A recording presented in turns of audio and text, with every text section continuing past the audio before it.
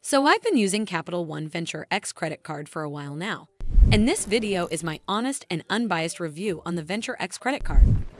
I'm going to cover all the main points from key features to risks and rewards.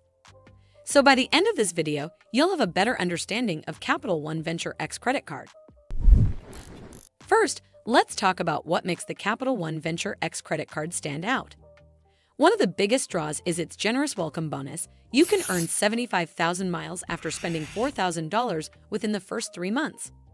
Depending on how you redeem these miles, they can be worth a substantial amount.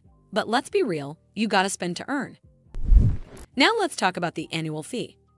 The card has an annual fee of $395, which might raise some eyebrows, but Capital One has several credits and bonuses to offset this extra cost.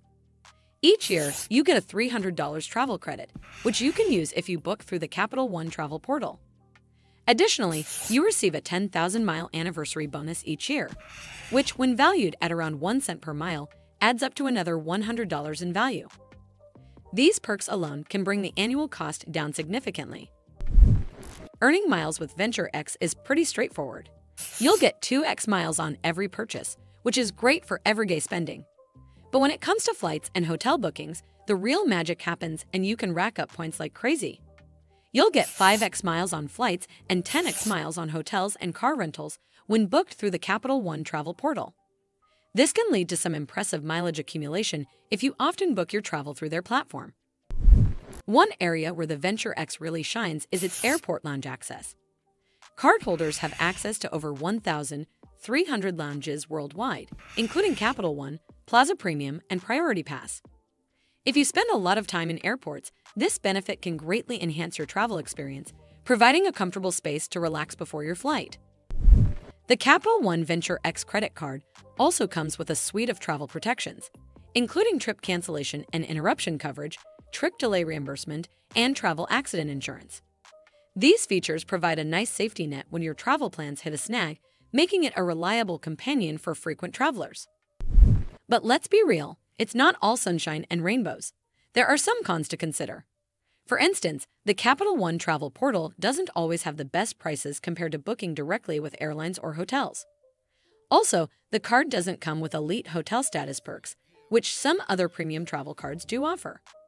This means no complimentary room upgrades or late checkouts, which can be a downside if you value those benefits. Additionally, getting approved for Venture X can be challenging. It's known to have stringent approval criteria, so not everyone will qualify. But if you do manage to get approved, adding authorized users is a breeze.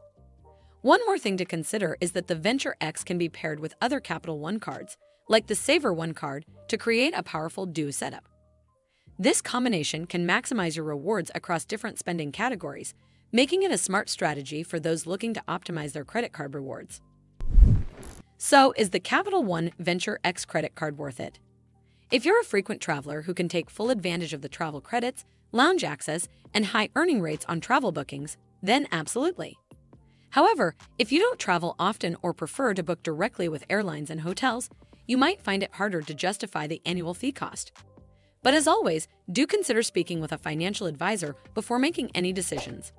Well, that's all for this video. I hope you found this video helpful.